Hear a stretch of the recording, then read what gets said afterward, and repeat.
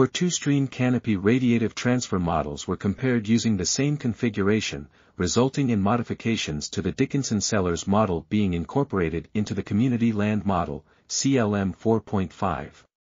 The modified model showed significant improvements in simulated canopy transmittance and albedo values, but biases remain noticeable in sparsely vegetated areas and snow/ice covered regions.